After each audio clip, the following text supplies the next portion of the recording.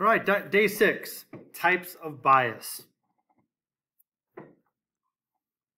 So, sampling bias occurs when the sampling design systematically favors certain outcomes over others. In other words, the sample will not be truly representative of the population of interest. So we're going to talk about different types of bias. All right, there are 3 types of sampling bias. Okay, so the first one is called selection bias. All right, this occurs due to a systematic exclusion of some part of the population in the sampling process. So, for example, using a phone directory could leave out all these groups, especially nowadays. A lot of people don't have landlines, so that cuts them out. People who are homeless, college students in dorms don't have a landline. There might be a phone on the floor. Prison inmates, same idea.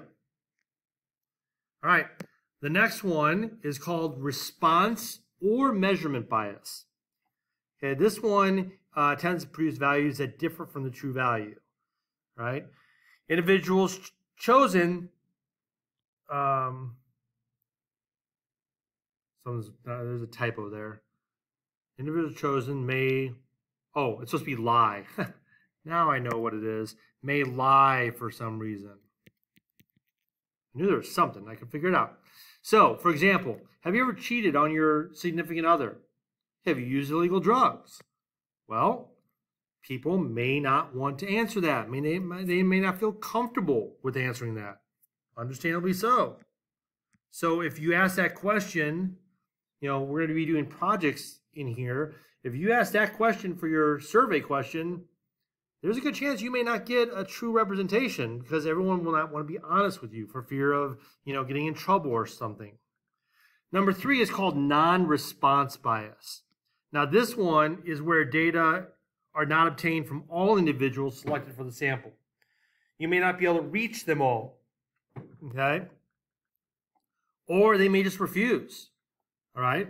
I'm sure you've been at home when someone's called and say, hey, can you take a short survey? No, hang up. Or you call customer service and they say, please hold on the line after we're done with you to complete a short survey, and you hang up and don't do it. That would be non-response. Mailing surveys often will get trashed. May not even open it to see what it is if you don't recognize it. Kind of like when you don't recognize the number, you don't answer it, let it go to voicemail. A lot of people, if they don't recognize what the mail is from, they just throw it away. So therefore, that would be non-response bias.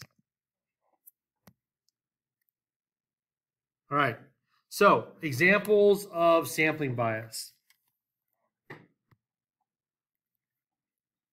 Voluntary response sampling. So the individuals choose themselves by responding to a general appeal. So you're listening to the radio or watching the news and it says, hey, call in and give your opinion.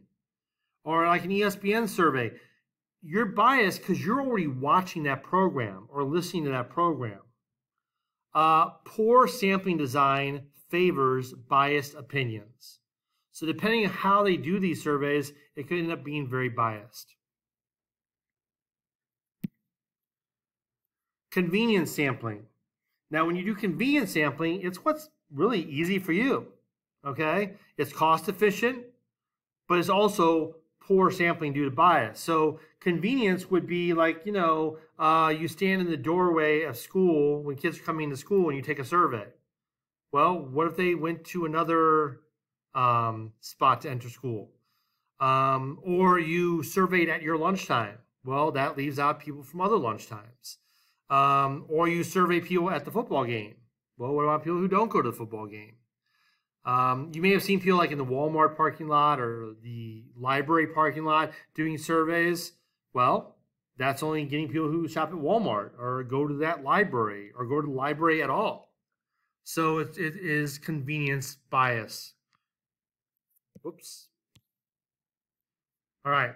So bias to poor wording of surveys. So version 1, do you think there should be an amendment to the Constitution prohibiting abortions? Or it could be worded like this.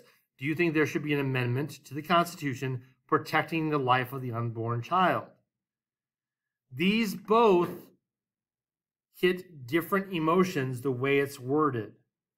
Okay, not going to say which one is right or wrong, one better than the other, just saying they do hit differently.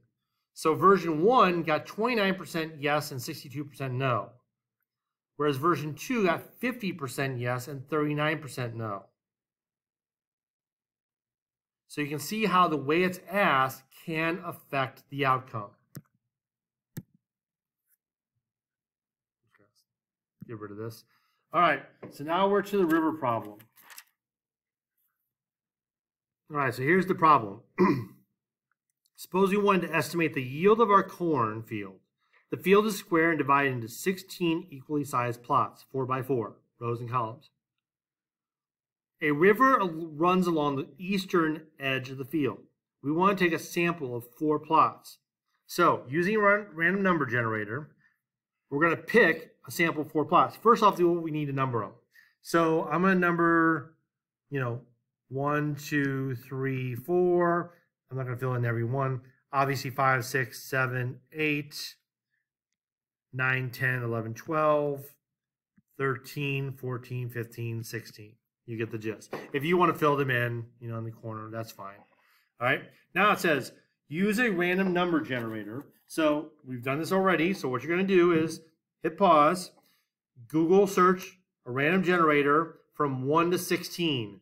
All right. And do it 4 times. Whoops. Okay, you put yours in. I got 16, 6, 1, and 11. Wow, crazy. I got a diagonal. Tic-tac-toe. All right, so that's what I got. Right? Now it says randomly choose 1 plot from each horizontal row. This is called a stratified sample. Okay, so randomly, so basically each one of these is going to be 1 to 4. Okay, and we're going to choose. So go to your random generator, hit pause, and do 1 to 4 this time. All right, and pick 4. Okay, I got 3, 3, 2, 1. Too bad I didn't get a 4. Okay, that is a stratified sample because I chose 1 from each geographical group. So we call them rows. If you remember the other day, we circled groups of 5, okay, and did cluster and stratified. This is stratified. All right, now it says, finally, randomly choose 1 plot from each vertical column. So 1, 2, 3, 4. And do your random generator again. So from each column, I got 3, 3, 1, 4. Okay, this is also a stratified random sample. Now, which of the 3 methods above do you think will be the most effective and why? We'll discuss that in class together. Okay. Now it's time for the harvest. The number below are the yield for the 16 plots. For each of your 3 samples above, calculate the average yield. Okay, so you're going to look at what we just did and use these numbers.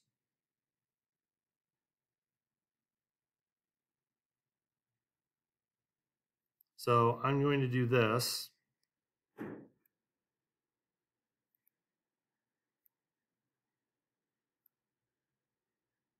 And have this kind of next to me.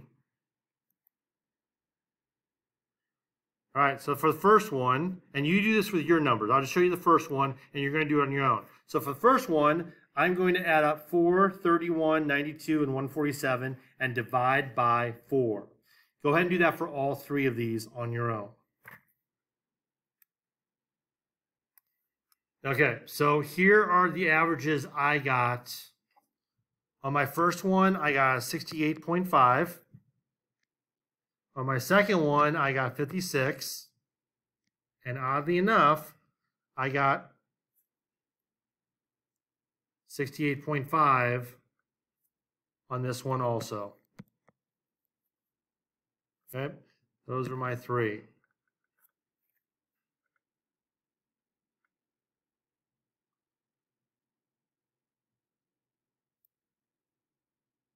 So in class, I'm going to gather this data, and we're going to see how it looks like for all of us.